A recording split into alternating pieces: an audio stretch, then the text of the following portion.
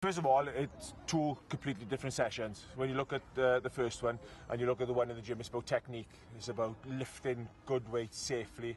It's about injury prevention. It's about being big, being strong, you know, and utilising the weights in the gym properly.